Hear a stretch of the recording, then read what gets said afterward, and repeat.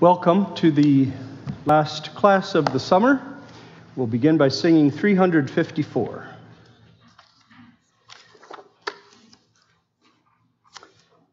Song that speaks of the church's preservation by Jehovah. Like Zion's steadfast mount are they who in the Lord confide. Secure, immovable they stand, forever to abide. The stanzas 1, 2, and 4 and 6. 1, 2, 4, and 6.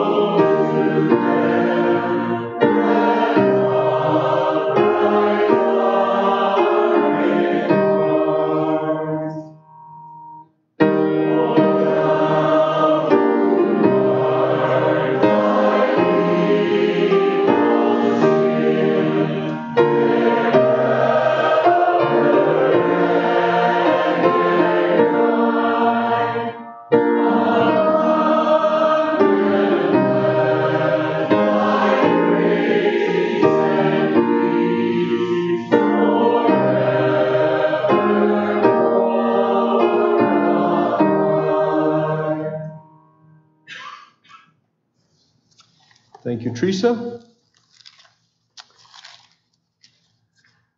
Although the class tonight still has in mind the theme of the war years, we're not going to focus as much on the war years, but more on how over 25 years doctrine has developed. And with that in mind, I'm going to read out of Ephesians 4.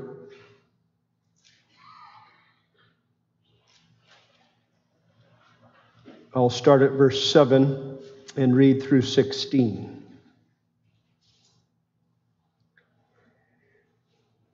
Having spoken of the unity of the church, all that we have in common, the apostle says, "But unto every one of us is given grace according to the measure of the gift of Christ.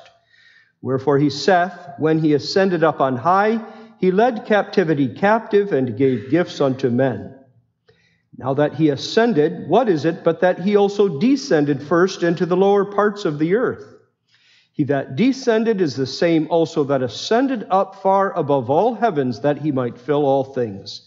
And he gave some apostles, and some prophets, and some evangelists, and some pastors and teachers, for the perfecting of the saints, for the work of the ministry, for the edifying of the body of Christ, till we all come in the unity of the faith and of the knowledge of the Son of God, unto a perfect man, unto the measure of the stature of the fullness of Christ, that we henceforth be no more children, tossed to and fro and carried about with every wind of doctrine, by the sleight of men and cunning craftiness, whereby they lie in wait to deceive, but speaking the truth in love may grow up into him in all things, which is the head, even Christ, from whom the whole body, fitly joined together and compacted by that which every joint supplieth, according to the effectual working in the measure of every part, maketh increase of the body unto the edifying of itself in love.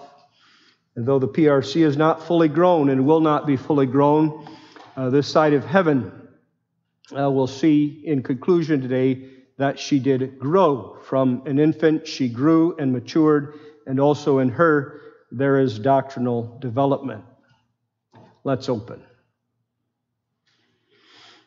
We're thankful, Heavenly Father, both for the beautiful day, the health and strength also that we manifest in coming here, and the occasion that brings us together once more to review an aspect of the history of the Church of Jesus Christ and of the Protestant Reformed churches.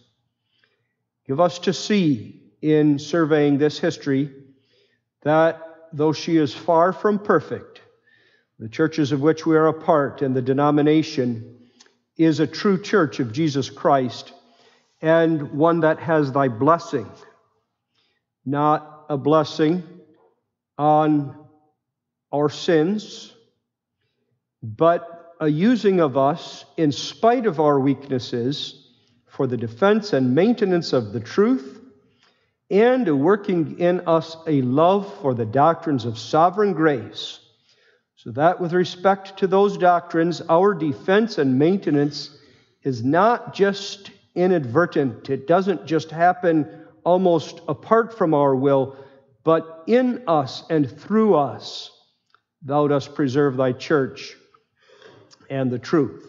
We thank thee that thy church is found over the length and breadth of the earth, and everywhere that our ascended Lord reigns and over which he rules, thy church is found. And therefore, we again have no reason for boasting. We are not the only true churches. We are not the best true churches. By thy grace, we are true churches, and we strive to be faithful. But give us to appreciate the Church of Christ and the gifts of the various members wherever they are. Now may thy blessing rest on us again this evening. Cause thy name to be glorified. Remember thy people in every circumstance of life, in every burden and trial. Give them to know thy love and nearness. Forgive our sins for Jesus' sake. Amen. So last week, I treated the growth and development of the PRC in the 1940s, and then ways in which the war affected the PRC. And the third part of the lecture I was going to get to last week, I didn't, and that had to do with the harbingers of a spiritual battle of 1953. I'm going to save that for my second point this evening, and we're going to look first at what the evening's topic was going to be, looking a little more deeply into the Classis and the work that goes on there. Now, why focus on them? I don't think that in future years, the Lord willing, that I keep going through some of the history. I'm not sure I'll be doing it next summer, but I do hope to continue in the future. I don't think I'll devote a segment to what's going on in the Classis every time. But this is the first decade that the PRC has a Classis, for one thing. And it's in the minutes of consistories and of Classis that you really see the issues that the church is facing. I have not read consistory minutes in preparation for these lectures. Some would be available to me in the archives. Most are not.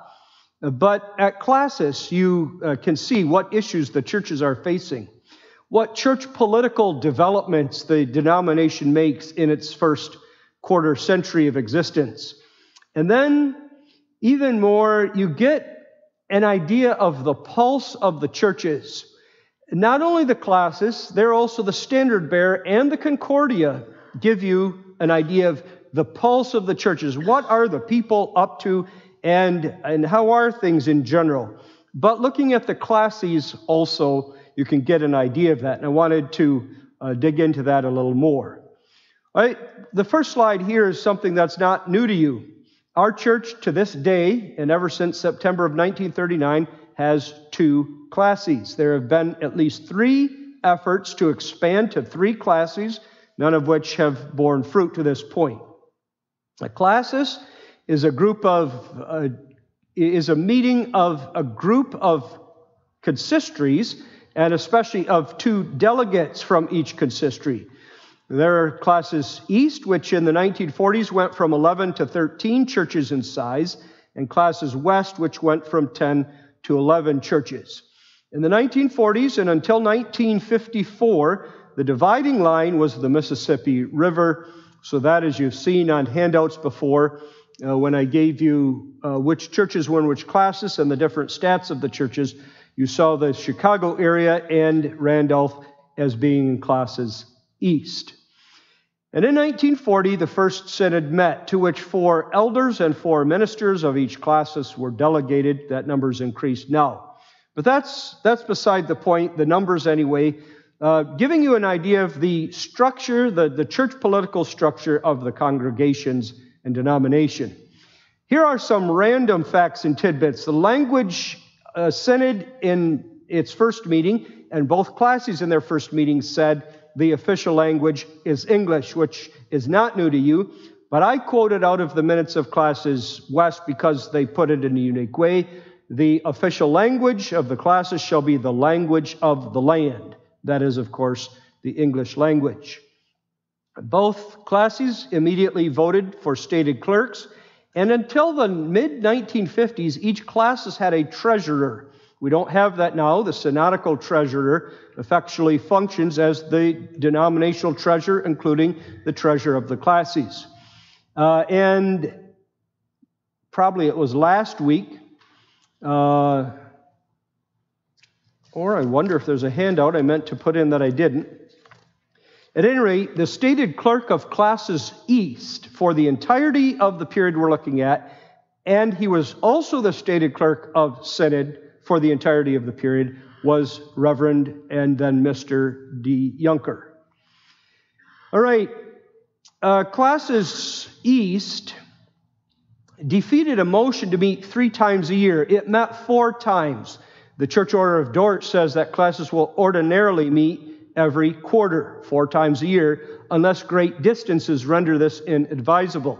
And Classis East, being comprised of all the churches in Michigan, as well as Iowa and Randolph, met 4 times a year. Immediately the question was faced, let's just meet 3 times, and Classis said no, and it wasn't until the 1970s, 1977, that Classis East began meeting 3 times. Similarly, in Classis West, there was a motion immediately to meet 3 times a year. Only there the issue was 2 or 3. And Classis said no again to that and said we're only going to meet twice a year. And the reason for that, of course, is the great distances in the 1940s, train travel, etc., coming from especially the Bellflower, Redlands, Los Angeles area to Iowa and so. And both Classis East met at different times. February and every 3rd month was a very common meeting period. Classis West met in September and in March, and yet you keep finding in the minutes, shall we meet early September? Shall we meet late September? And especially when Manhattan came on board and some of the Iowa churches, the issue was harvest. It's wheat harvest time. We can't meet right in the middle of wheat harvest. One unique feature of Classis West in the 1949 was what was called a classis contracta. We saw that, I think, that happened once before the Synod started, so prior to 1939, and the classis was the broadest assembly that there was a classis contracta, but Classis West had one of them. And its purpose was to examine candidate H.C. Huxema. Now, what is a classis contracta? It is a meeting of any church in the classis that is able to send delegates, but the more remote churches, it's understood, might not send delegates, and the meeting will go on anyway. And so this is a meeting to which the churches of Iowa and Minnesota were going to send delegates, with the churches of Manhattan and the three in the Southern California area were free to send delegates if they wanted. This doesn't just happen, hey, let's have a little classis meeting without all the churches represented. What happened is that at the classis in September of 1949, candidate Hoeksema had accepted the call to Doon, but there wasn't time to prepare for his examination. So Doon said we could call a special classis, we could wait 6 more months for a classis, no, could we have a classis contracta? My point is, a prior classis must approve of such a meeting, and then the minutes and outcome of such a meeting are approved at the following classis. In other words, again, it's not just somebody's idea to do this efficiently for this once. The classis has to approve of that. You might remember that in the 1920s there was talk about hand opening for vacant churches. And hand opening meant that a church needed to ask the classis permission to call a minister. And that the churches said, let's look into this. Is this a good practice? And they decided it wasn't. Reverend Ophoff was involved in researching and coming to the conclusion and helping the classis see that a church has the right to call a minister. Maybe a church can't afford to. That it's not a matter of asking permission to call a minister. It's a matter of asking for subsidy. But hand opening being now a thing of the past, you still find instances where churches had to come to the classis to say, may we call not just a minister in general, may we call this man. We still have the rule that a vacant church may not call a man more than once a year, not the same man. And there are certain men who are not eligible to be called. A man who was not more than, has not yet been 2 years in his present charge, a missionary who hasn't fulfilled the first term of service that the mission committee specified. It's longer than 2 years. And I believe the same is true of professors for their first 7 years until they're given permanent tenure. So you have instances of churches coming to, especially Classis West, saying, may we call a man again? I can't read some of, may we call one of the missionaries? 1947, two ministers are called to be missionaries, Huffman and Knott, and they both accept. And after a couple years, it looks like there's a fizzling out of work. At least it looked that way. So I believe it was Doon or Pella says, may we call one of them? The classis says, no, they're missionaries. They've been called to do that work. And then another time, a church asked permission to call a man who it's called within the last 12 months. In both of these instances, Classis West says no, but conceivably, good reasons could be put forward sometime for a classis to say yes. In other words, it's not just an automatic no, but here both said no. As you study the minutes of Classis East and West, you see that there were many protests during these years. The men who were delegates to classis were busy. And I'm not going to get into the details of the protests. It's just going to be a broader perspective that there were many protests, and even some of them came up at repeated meetings. The same issue came up repeatedly. We're facing nothing new in the last 5 years here from that viewpoint. 3 of the protests regarded allegations against ministers. We've mentioned in the past about Reverend Koistra, but also Reverend Vanderbreggen and Reverend Vermeer, and another was Reverend Ophoff. In the cases of Vanderbreggen and Vermeer, the classis did not just uphold the minister and side with him, although it also didn't simply uphold the Protestants, but it said, yes, there are issues. There are issues with the minister. Vanderbreggen ends up getting deposed. Vermeer, I don't believe, was released, but in the minds of the congregation he served, took a call not too quickly, far too slowly. At any rate, with regard to Reverend Uphoff, the situation was a little different.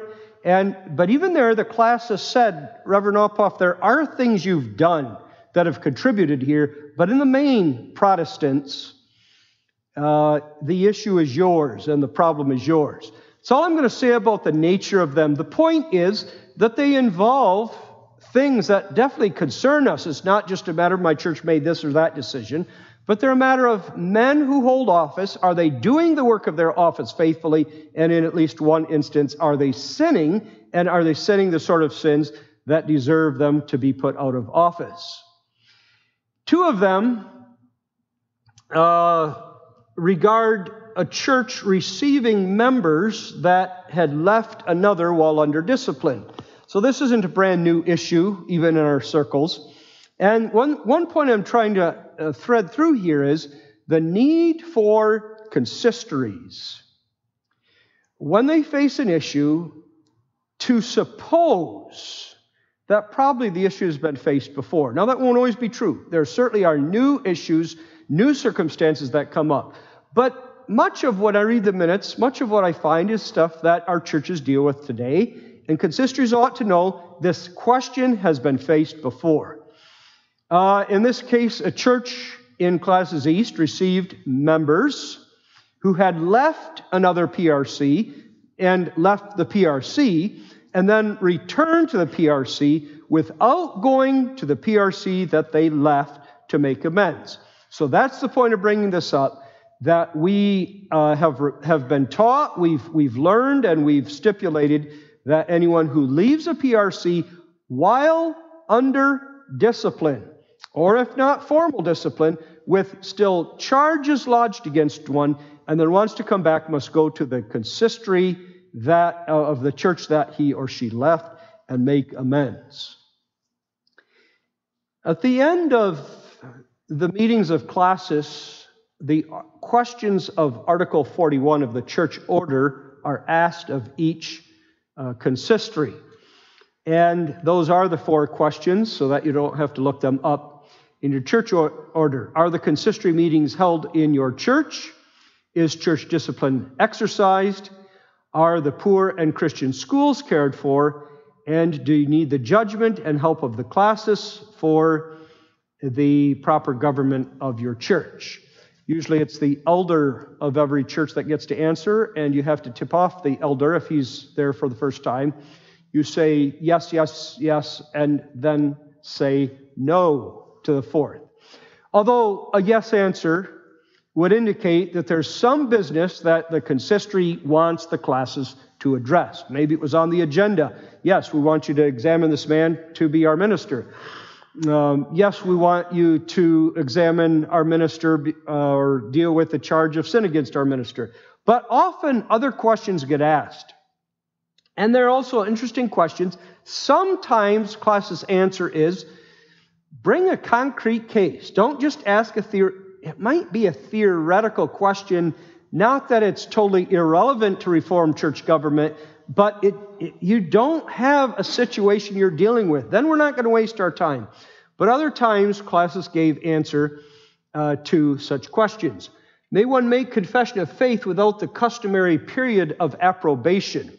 There is no rule, I don't believe, and that was the answer of Classis as well. We don't have a rule about how long a period of approbation must be. It might appear in your bulletins 2 weeks. Every consistory can make its own decision how long the congregation is informed that so-and-so made confession of faith before the consistory. He will make it publicly on such and such a day. Here, though, the issue driving it is servicemen on furlough for a brief time from the war. May they make confession of faith before the consistory, and can the consistory speed up their public confession in order that these men can get back into the service? And the answer of Classis in this instance is, we don't have a rule, so use your sanctified wisdom. How far must discipline in the CRC be recognized? Again, the point is, these are principles that even churches today deal with. So-and-so comes from another denomination. He or she's been under discipline in the other denomination. Do we recognize that? And the answer is, and this becomes the answer of Classis in this instance too, you'd better investigate the matter pretty carefully. It's not just, well, it was the CRC, so no, we're not going to worry about it. What were the charges? Today also then, if a person can say, I've been excommunicated from such a church, but the charges were groundless, it may be, I'm not promising, it may be that the PRC says, all right, we'll receive you. It may also be, and has happened before, that the PRC says, good, if they're groundless, you can convince the church that excommunicated you. Why don't you go do that? And then we're open to you coming our way. At any rate, the answer was, look into the matter and investigate. How to receive one who was dismissed from another congregation when walking in sin. This is somewhat like the issue I brought up 2 slides ago. It's a different case, though, in a different congregation, but the same question remains. And the answer again is that that one ought to go to the congregation that he left and make amends there. Most office bearers who succeed themselves be reinstalled. You have a small congregation. It is not able to have rotation of office bearers, and so an elder's term is up, and he either by a single slate is asked, the consistory asks the congregation to approve him being the elder again, or he's voted in. Do you need then to reinstall him? And the answer is yes. In the Reformed churches, we have term eldership. There are other denominations that have lifelong eldership. Then you're installed once and you're an elder until you resign or are put out of office or die. But yes, because we have term eldership, when a man serves a new term, he is to be reinstalled. Other notable decisions that are made, Reverend Verhill is the first minister to die. It may have been noted in passing. He dies of a massive heart attack very suddenly in April of 1943. He's a minister of Edgerton, Minnesota. But his family, by and large, is in Grand Rapids. His body comes to Grand Rapids. The funeral is held in Grand Rapids, and it's held during the time that Classis East meets in April of 1943. The Classis attends the funeral of Reverend Verhill in the body and also goes in the procession to the cemetery. Here's one where I learned a little something too. When to hold Ascension Day services? Well, why not an Ascension Day? That's a great idea, isn't it? May we hold Ascension Day services on the Sunday after Ascension Day? That was asked in 1946 and then later in 57. And I had to say, now why would the question come up? Well, does anyone know what day Memorial Day or Decoration Day was before the 70s even? It was always on May 30, regardless of the day of the week. And therefore, there were years when Ascension Day fell on May 30, which was a public holiday. And in that situation, the classes said, hold the Ascension Day service on the Sunday following. So those were interesting tidbits. And then increase of censures, not always granted. You read, of course, in the minutes of Classis, this consistory, that consistory just asked permission to erase this member or to increase censure on that member. And when I say not always granted, I just do that again to underscore that there's evidence in the minutes that the Classis then, and I believe they do today also, took this seriously. They asked questions of the church and the consistory that's asking for increase of censure or permission, approval to erase. And sometimes in asking the questions, they get answers that don't satisfy the classes. At least once, a consistory was told, you never made a formal announcement that the member was under discipline. So no, we're not going to let you increase censure. That is, name the name. And there were other instances, too, where the consistories were told, no, not yet. Again, in my own time at Classis, in my ministry, there have been times, it's not the majority, but there have been times when a consistory has been told, no, not yet. And I think that ought to encourage us. That we, on the one hand, take the work of Christian discipline very seriously and want to keep the table of the Lord and the congregation of Christ pure of those who walk impenitently in sin, and yet there are checks and balances and safeguards which we observe. Protestants must provide the consistory with a complete copy of their protest. That was faced already in the 1940s at the classical level. And times when classes said, we're not going to treat your protest, Mr. So-and-so, because you did not give the consistory whose decision you're protesting a copy, and therefore it doesn't have the ability to come to us with a reasonable and thought-out answer.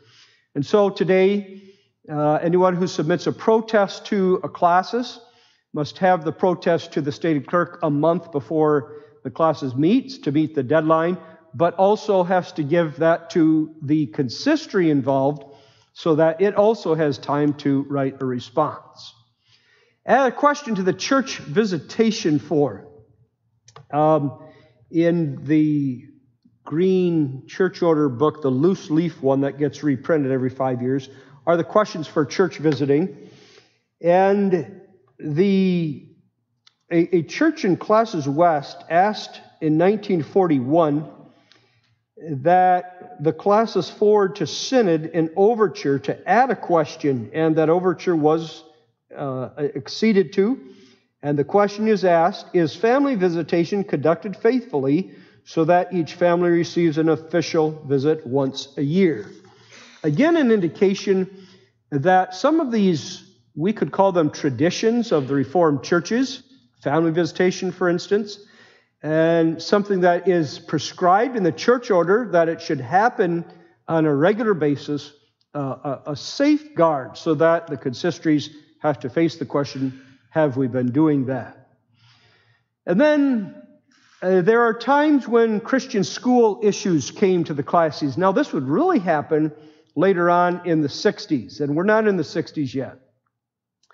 But, for instance, the Board of Trustees of Dordt College came to Classis West at one of its meetings in the 1940s, asking the classes to approve collections being taken in the classes, in the churches of the classes. It's probably how it goes in the Christian Reformed Church, especially because Dordt would be a denominational ministry. But our Classis West said, that is not our business to decide who takes collections and for what causes. You may write every congregation, every consistory, but we're not going to get into that. Okay, one major decision, and these will come up again in the future. There will be times when there's one major decision to focus on, and here it's a decision regarding admitting guests to the Lord's Supper.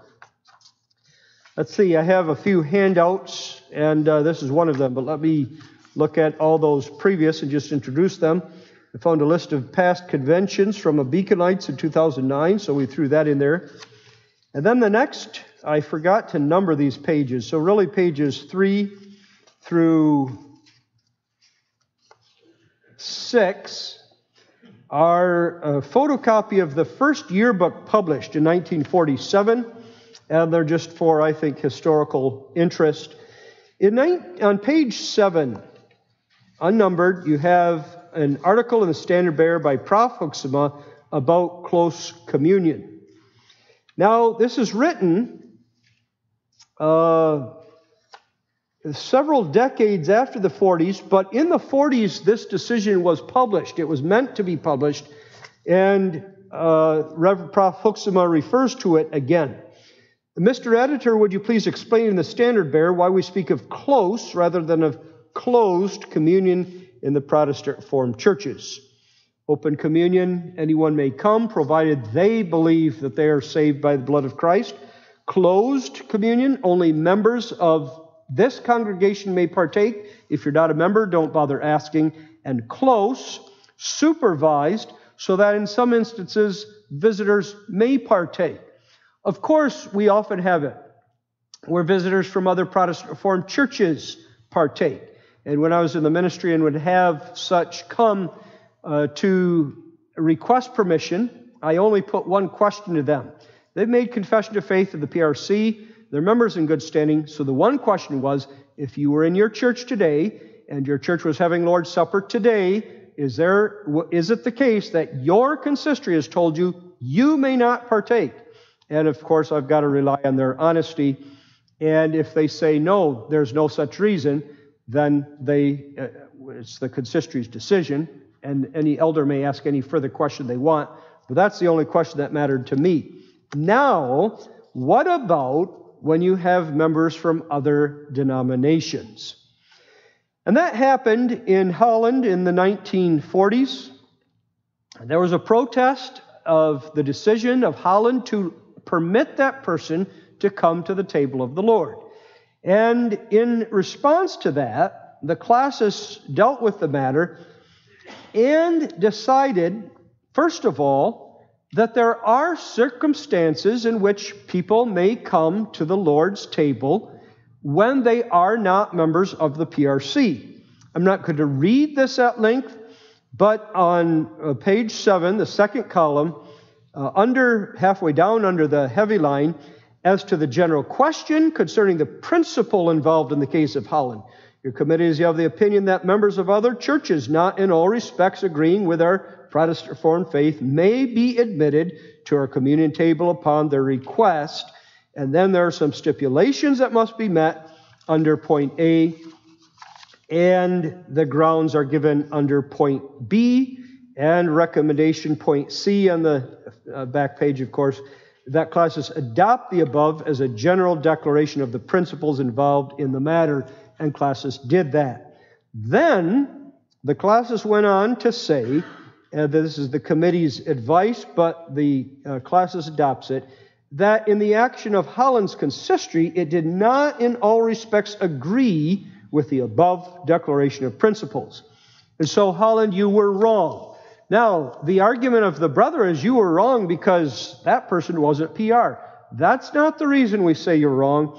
You were wrong because you didn't adhere to these wise principles. A notable decision, and one that's reflected in many of the policies of Protestant Reformed congregations, consistories today, regarding when visitors will be admitted to the table of the Lord. All right, a few things in reading the minutes that just give you a sense of the flavor of the day. Although it's the 1940s, and already in one of the field day brochures that I referred to maybe 2 weeks ago, there are many advertisements of different companies, including I saw an advertisement for an insurance company. So our people are, some of them, using fire insurance, etc. At the same time, there's a mentality still very strong among some that insurance companies are worldly. You're not trusting God. And one of the congregations makes a decision not to have insurance on its property and building because of the worldliness of insurance companies. Well, that just gives you, again, a little glimpse into the times in which we're talking about. And then the difficulty of travel. You see from the Classis and the Synod started on Wednesday, and delegates from far away would have to begin traveling Monday already to get somewhere by Tuesday night by train.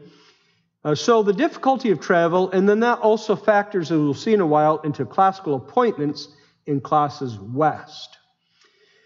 Classical appointments. It has not been the practice of the churches, and this is evident in the minutes, to supply a vacant church with a person to preach every Sunday. Maybe for many years in Classis East that's happened, but it's not an assumption that a vacant church may make, depending, of course, on how many men there are to go around and how many vacancies there are. And especially in Classis West. Classis West often said, we will provide you one classical appointment a month. Now, that classical appointment is probably a 2 or even, for many years, a 3-week appointment, but that's all we'll give you, not every Sunday. 2 interesting notes. One is that First Protestant Reformed Church, a church that was never vacant. Huxema from 1924 to 1964. And then from 39 to 44, R. Veldman is a second pastor there. And then later, De Wolf is called. And in 1948, C. Hanko is called. So there's 3 pastors. But a church that is never vacant is given classical appointments. After Veldman took the call to Southeast, 4th at the time, in the recognition that the work of a congregation that size and preaching of 4 sermons on a Sunday was too much for Huxema. So it isn't that Huxema's off the pulpit, but they get classical appointments to assist in supplying their services. And then Reverend Lubbers was ill in the late 1940s, and Randolph, therefore, asked for classical appointments. So the point I'm making is, again, you don't have to be vacant, but there needs to be a reason why, for an extended period of time, you need help supplying your pulpit. Such a church may ask for classical appointments. Here I felt very bad for Randolph. Classis did grant the request, so I didn't feel bad for them in that respect. Classis then said, Randolph, of course you're going to pay the mileage, and Randolph knew this. The churches in the West always know that when a person comes from Grand Rapids or Chicago to go preach there, their travel expenses get reimbursed. But Randolph, you're in Classis East, so when the minister of 2nd PRC goes all the way out there, or maybe, shall we say, the minister of South Holland goes up to Randolph to preach for you, and then someone from Grand Rapids has to go down to South Holland to preach for them. Randolph, you have to pay that guy's travel expenses too. And poor little Randolph probably said, wonder how bad we need these. But anyway, that's reading a little into it. The point is, classical appointments are permitted even in cases in which churches aren't vacant. Reading sermons, I think this is the last thing to say in my survey of the classes. There are reading sermons. In the Classis West, in both classes, there were committees appointed to provide and compile sermons that churches can use to read when they don't have a minister. And in Classis West, I won't say that ministers were very faithful, but in Classis East, they even less were. In Classis East, usually was asking Classis West, hey, could we work together with your committee? And what that generally meant was, hey, let us know if we can have some sermons, please. At any rate, there's extensive history in Classis West in the Reading Sermon Committee. And then books of publications. I was going to take some and put them on the back. I only have the For Zion's Feasts. I forgot the Beside Still Waters are at seminary right now, and I forgot to take them along. But books of sermons published so that a church could get the entire book, and in that book is 8 to 10 sermons, and once you're through with the book, then the next book needs to be published. It's Classis West that publishes 3 volumes at least of Beside Still Waters, and Classis East publishes a book called For Zion's Feasts. That specifically had 1 sermon, reading sermon, for every church holiday, so that if you were vacant over Old Year's, New Year's, Christmas, whatever, you had a reading sermon that would be appropriate for the day. So I have pictures of them. Beside Still Waters, Volume 1 and Volume 2. Volume 1 has 1, 2, 3, 4, 5, 6, 7, 8 sermons in it. Volume 2 has 4 English sermons, 3 English sermons, and then this is also Volume 2, which had 5 Dutch sermons, and then Volume 3. Representatives of a sermon by different ministers. You don't have it all by one minister. And here you have sermons for special occasions, for Zion's feasts. The New Year's Day sermon by Reverend DeYoung, a prayer that God may teach us His way. A prayer's proper approach by Vandenberg, the admonition to be followers of God, a preparatory sermon. Gethsemane, Good Friday sermon. Mary and the Risen Lord for Easter, the Son of Man exalted to glory for Ascension Day. Another Paraclete promised. Pentecost, rejoicing always for Thanksgiving, the shepherd's visit to Bethlehem for Christmas, and expecting the new for an Old Year's Day. Okay, one thing I've forgotten to do, and been reminded that I forgot to do, is stop and allow time for questions. So I'm to the point where we're going to look at how things are trending toward 1953, and it's an appropriate time for questions up to this point, if any of you have any.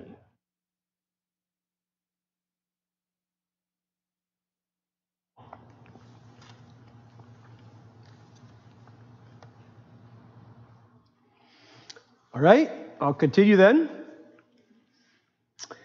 What's going on in the 40s? Now, there's more going to happen in 50, 51, 52, of course, with a view to what happens in 53, and I'm limiting it to the 40s.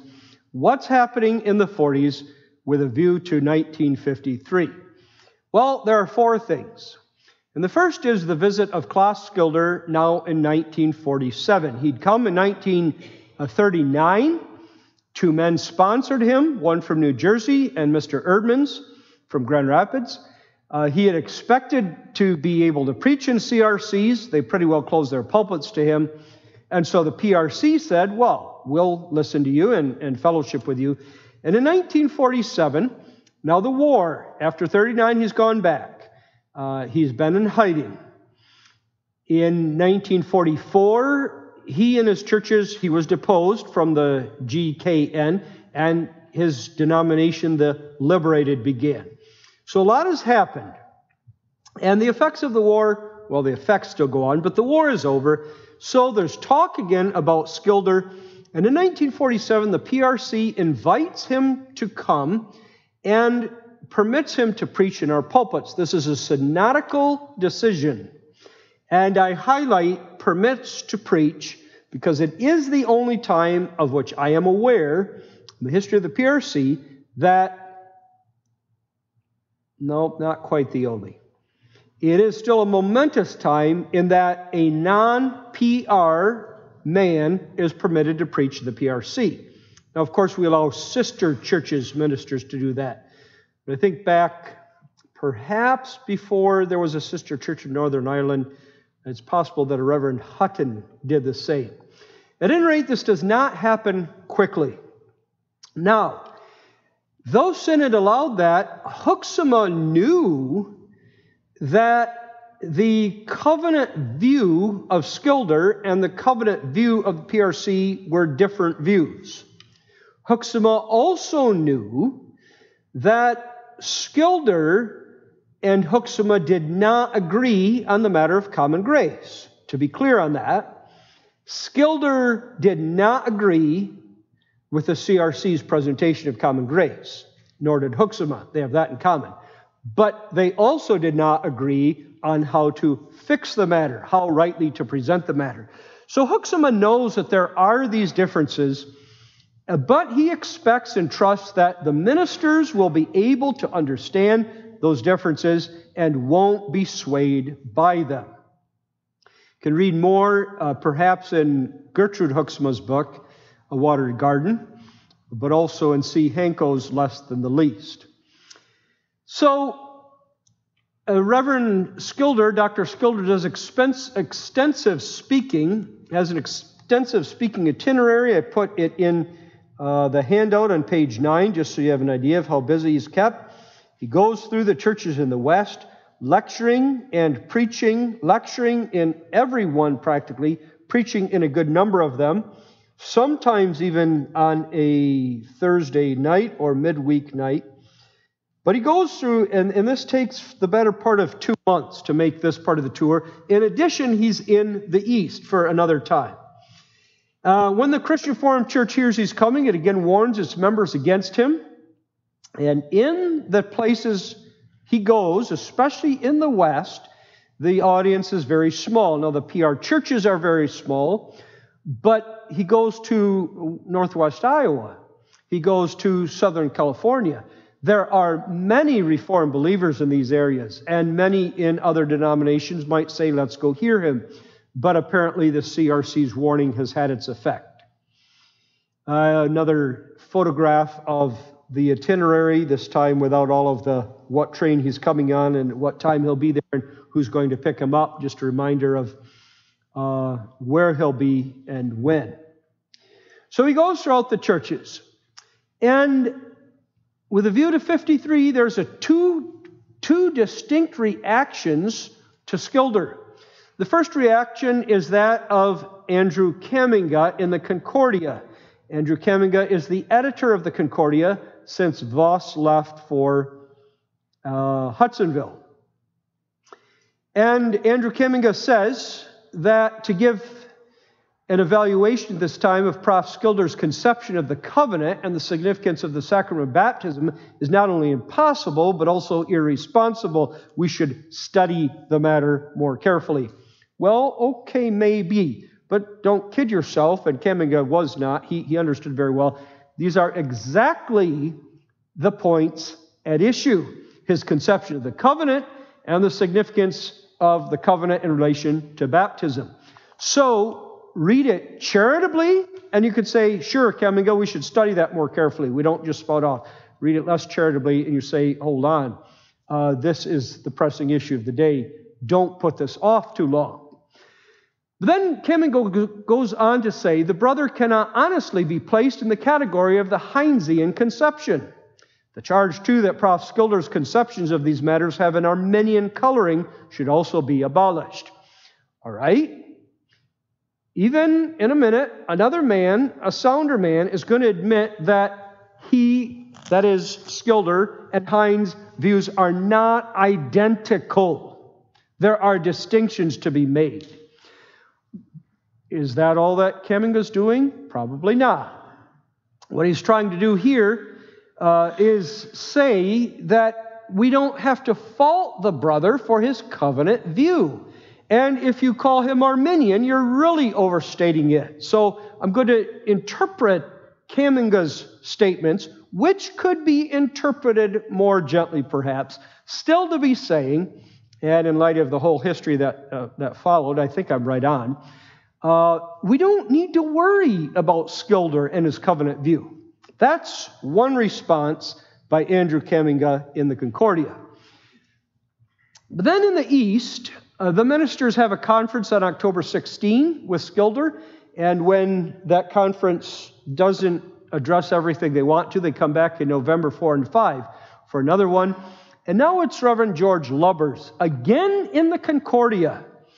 As I skimmed through a number of Concordias this morning, more than once, on more than one topic, I saw Reverend Lubbers writing an article that we could all appreciate, and he was doing it in really a magazine that's open to any Protestant Reformed person. But what really was going on in this and another article regarding the seminary, is that he's presenting a different view from what the editors of the Concordia were wanting to present. So Reverend Lubbers admits that the PRC and the Liberated have a very different covenant conception. In fact, that's almost a quote from Hoeksma himself. Hoeksma says the PRC and the Liberated have a very different covenant conception. Skilder said, it isn't as different as you think. And then Lubbers says, it became evident that although his view is not that of the late Professor Heinz, okay, again, from a technical viewpoint, it isn't just that they're one and the same. The difference hardly seems to be one merely of a difference of terminology. In other words, there's still something going on here. It's maybe not Heinzian completely. When I think of the distinction he's making, I think back to the many times in which our canons of Dort calls Arminianism Pelagianism. And a person could say it's not Pelagianism. Pelagian and Arminius had a very different beliefs. There were significant differences in their theology. You'd have to grant the point if you're going to spell out their system and its details. But isn't there a common thread? And isn't the common thread that both give man some work, something he has to do? So we don't hesitate from saying that Arminianism is Pelagian, not because it is an exact duplicate, but because at its very core, it shares a fundamental view. And that's really what Lubbers is doing here.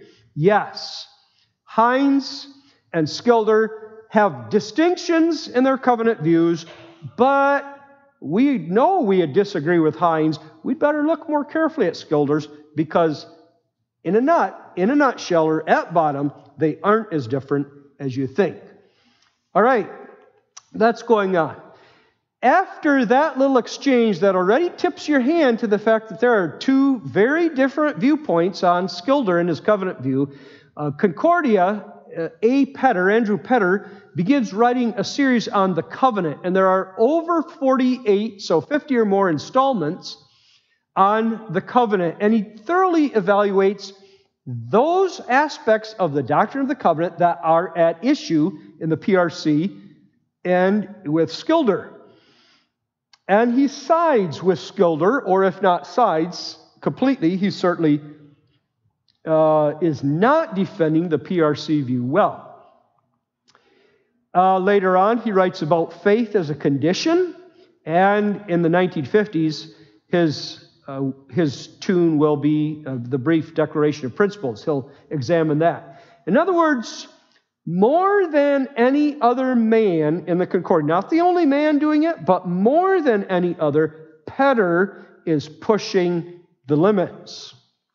And therefore, he's the one who, more than any other, gets response in the Standard Bearer. Hoeksema had a stroke. Voss is the editor in replacement until Hoeksema is better. And in January 15, he starts editorials on the subject of the covenant, defending the PRC view. And a month before that, under the rubric Our Doctrine, H. Veldman had begun doing it. And both of these are series that go on for a while. In volume 25, Hoeksema's back, and he writes on covenant, about the covenant. He also has a series of editorials on baptism. He has open letters to Schilder. And then H.H., Veldman, and Alpoff both have editorials and articles regarding Petter's and Kaminga's articles in the Standard and the Concordia. Continuing in volume 25, Alpoff has some very worthwhile articles, The Fathers Regarding Conditions. Yes, Reformed men used the word condition in reference to faith, or especially faith, in the covenant. But their point was not that faith was man's part, that God said, here, I'll do all this, but it's up to you to believe. When they used the word condition, it didn't imply that God left something up to man, which man must do for the covenant to be in effect. But when the fathers used condition, they meant the necessary way, or in Latin, the sine qua non, the without which it isn't. If you don't have faith, there is no covenant. And in speaking that way, they weren't denying. In fact, they very clearly recognized faith as a gift of God. So Alpoff writes that article to demonstrate, because the argument is, well, the Reformed theologians have always spoken of faith as a condition. And Alpoff says, but they meant something very different. Then he turns to Deuteronomy, the if sentences in Deuteronomy, and demonstrates from them also that the point of the Word of God is not that God really says, I'll do this. If you do that, and if you do that, then I will bless you. But the if sentences, remember, they're spoken to Israel, the covenant people of God. They underscore the particular character of the covenant. They also underscore that being in the covenant and enjoying the covenant blessings and living a holy life of thankful obedience are all go together. You can't have some without the other. That's Article 20, or Volume 25. Volume 26, H.H. is writing as to conditions, Alpoff on and covenant breaking, and there's more going on. I've given you a taste of it.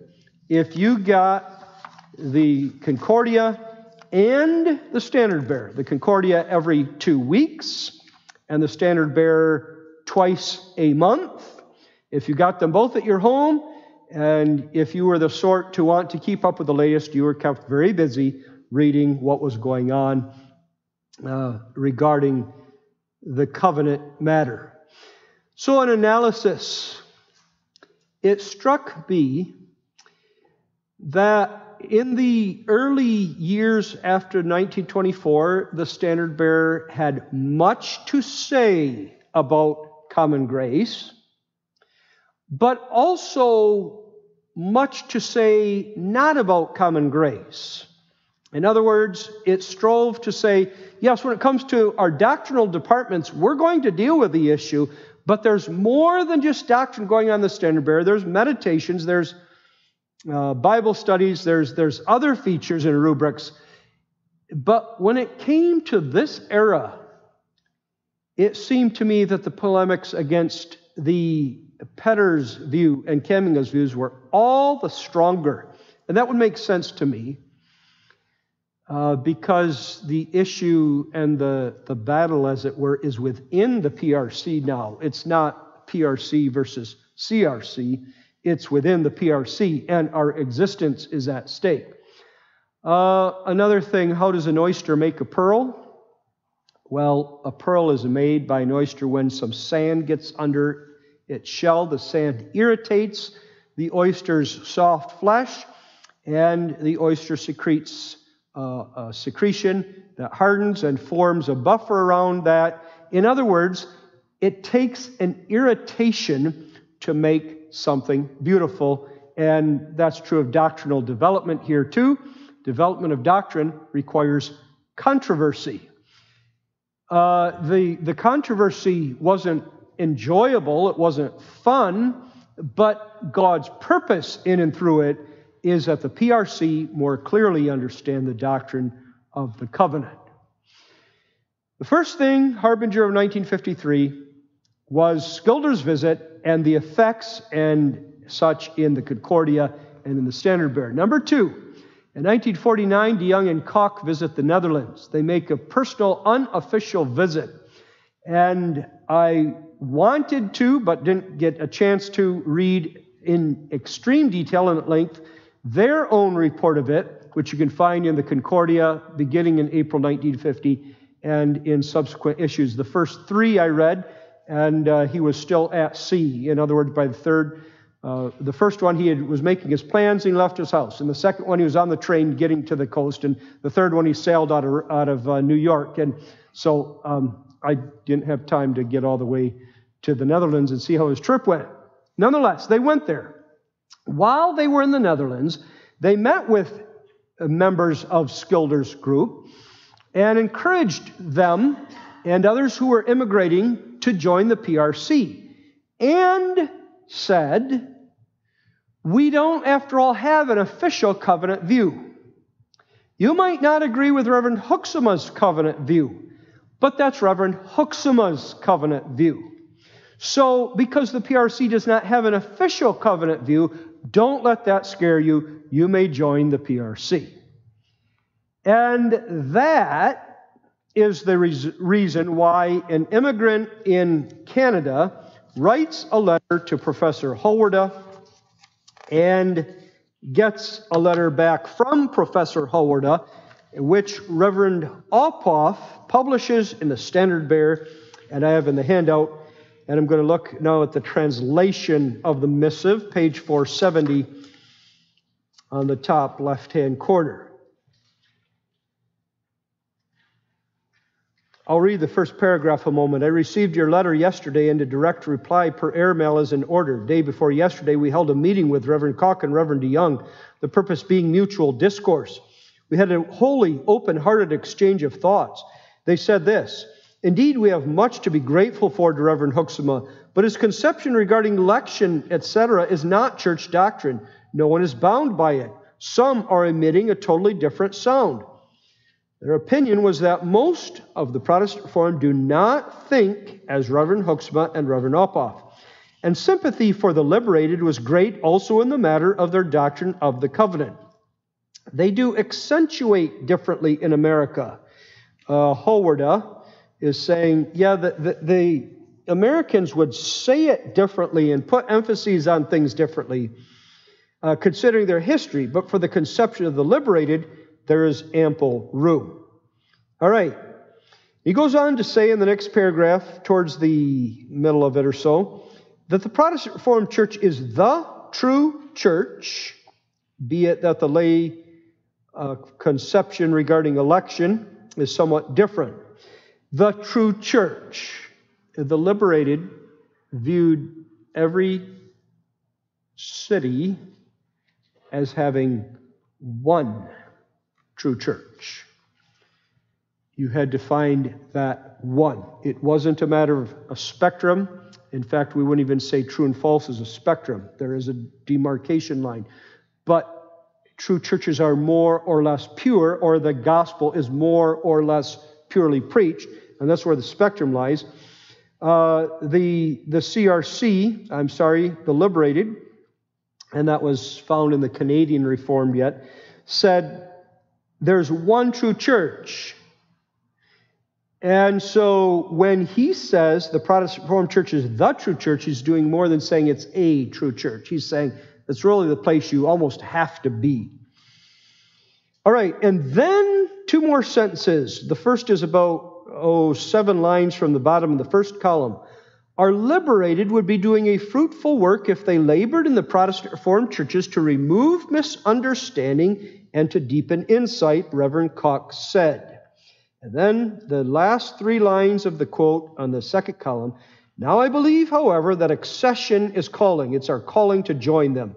And then so that the liberated also help to disseminate the dogmatical wealth of Holland and the Protestant Reformed churches. So based on what Cock and DeYoung say, the advice to a man in Canada who wonders whether he should join the PRC is yes. The liberated who immigrate to the New World should join the PRC. And instead of learning the PRC's view of the covenant, they should be ready to share their insights. That letter arrives in a man's mailbox in Canada one day, and that weekend, Reverend Uphoff is preaching in, whether it was Hamilton or Chatham, and the man shows Reverend Uphoff that letter, and Reverend Uphoff says, when I smell a fish, I know it's a fish, and this is a fish. And he publishes the letter. He gets heat for publishing the letter. Should you have done that? Should you have done that before talking to Cock and DeYoung? And later he admits, no, I probably should have waited a little. But he needed to expose that PR ministers have been saying things that he did not think were right. And I won't read the rest of the article. It is an informative article with Uphoff's assessment of it. This is point number 2 in how things are heating up with a view to 1953. All right, I got through the first point there. And DeYoung and Cock and other ministers are going to defend themselves. They go on the defensive. So again, you have another issue where PRC ministers are on different sides. And then there's the mission work in Ontario, Canada. Post-World War II immigration. We already saw last time that the 2 missionaries appointed in 1947 were to labor together, but one got sent to Linden and one got sent to Hamilton and Chatham. And Uphoff protests that. And among the points of his protest were that the immigrants coming from the liberated have a double-track theology. And the synod, which upheld his protest about where the missionaries should labor, said, but there's part of your protest that we're not going to assume any responsibility for, and this was part of it. Nevertheless, the man is insightful, and he knows what's going on there. And so that's point number 3. The fourth thing, harbingers of 1953, is a general dissatisfaction found in the denomination. I find this in different sources. Homer Huxema in an archived source that's not publicly available. Huxema himself would say it. Hanko, in Less Than the Least, says it. The ministers wanted to grow. They wanted to grow as a denomination, and then many of them were in the West in small churches, and they wanted to grow or be more prominent. So there's some discontentment in that sense. And even in the people, there's opposition to Protestant Reformed education. They say that the preaching is too doctrinal, too sharp, and too strict. There is, in general, thinking that maybe it was fine for my father 20 years ago to come into the PRC, but I'm not so happy with where the PRC is at. And in that way, in the late 40s, you can see 1953 is coming. These are the war years, and World War II is over now, but in the PRC, there are still battles. So that brings me to the end and some concluding reflections on the last 5-6 nights together and the history of the first 25 years. In the first place, we've covered the PRC from infancy to maturity. When we say maturity, I don't mean that it attained a point at which that the goal was reached. The goal of the church on earth is always to continue to grow. And finally, in heaven, we will be fully mature. But she was born out of controversy in her infancy. And though there were pleasant years in the 30s, not financially, but as regards the denomination's existence, she would have to face controversy in the late 40s and early 50s. And the Lord prepares her for that, and part of her coming to maturity is preparing her to face the controversy. And so all that she goes through prepares her to wage the battle. And now I'm going to quote something or refer to something that I'm quite sure Prof. Dykstra himself said, and he may have got it from somebody else. The conditional covenant, unconditional covenant controversy, as the PRC faced it in 1953, is a kind of controversy that you could not have in just any church. It had to be a church committed to the doctrines of sovereign, particular grace. And then working to see how that affected and what implications that had for the doctrine of the covenant. All right, there's doctrinal development in the PRCA in these years. Then the doctrine of sovereign particular grace is developed in our thought anyway. We don't have confessional statements that we created that represented it, but in our thought there's growth in writing and in preaching. And the doctrine of God's unilateral gracious covenant of friendship is going to be developed. When you know there is doctrinal development happening, positive doctrinal development that's based on the Reformed creeds, you know you're in a true church. I don't mean that that was a mark. There are 3 marks of the true church, and doctrinal development is not specifically one of them. But where you know and can see doctrinal development that proceeds from the foundation of the Reformed Creed, you know you're in a true church. And that's why I want to emphasize this also, that the PRC, in the years in which we are speaking of them, were true churches, and I have no issue saying they still are. Of course, if I thought they weren't, I shouldn't be here. But they were. And more, as the RPs look at the PRC and keep going farther back in our history to try to uncover cracks or flaws and wrong teachings farther back, they're trying to attack this point. You don't have doctrinal development, positive doctrinal development, based on the creeds if you're in a false church. But we'll certainly grant that churches today are imperfect. Every church of Christ throughout the world at every time has been imperfect, and the PRC in its first 25 years also was imperfect. We're not defending the forefathers as if they could make and did make no mistakes. The salvation of a church, though, a group of people, has all the characteristics of the salvation of individual people.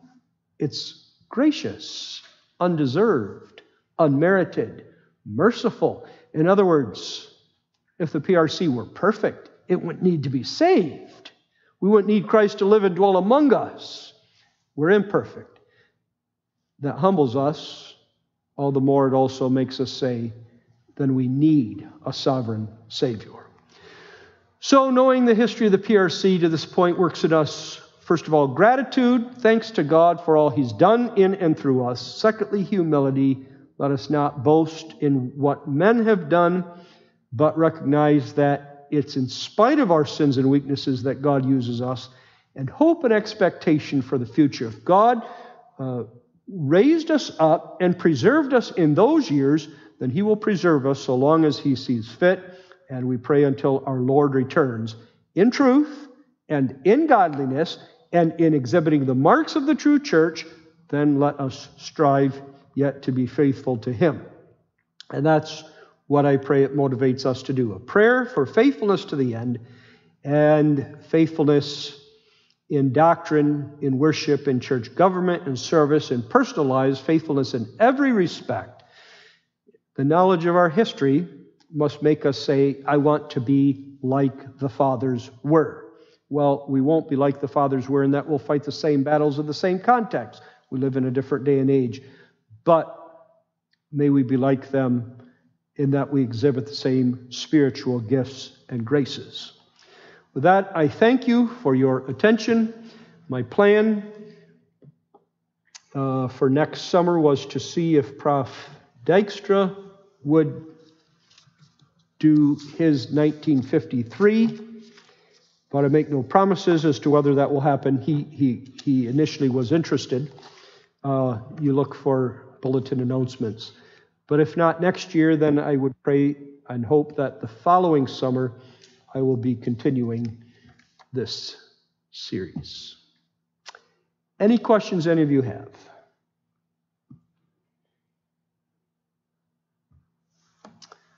Let us pray.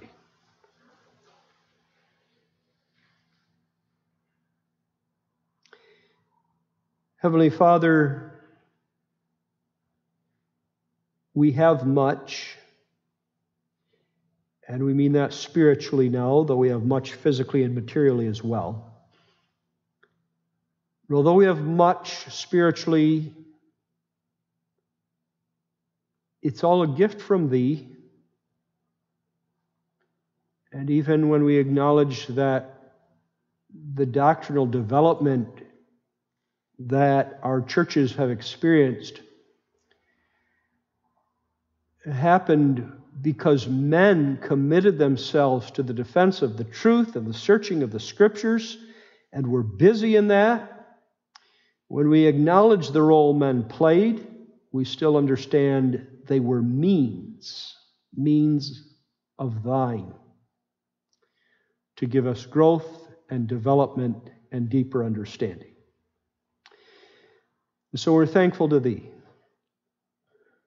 Our churches continue to face troubles because Satan hates the church.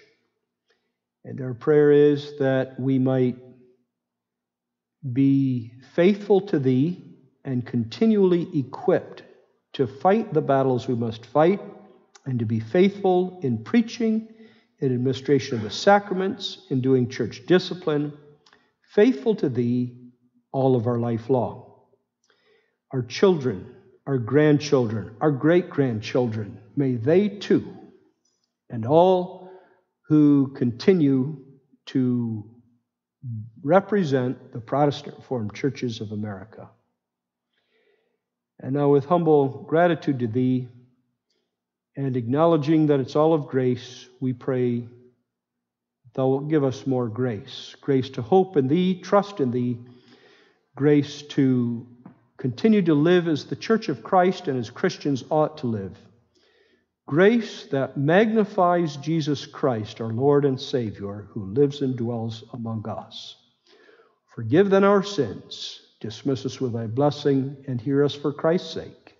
Amen.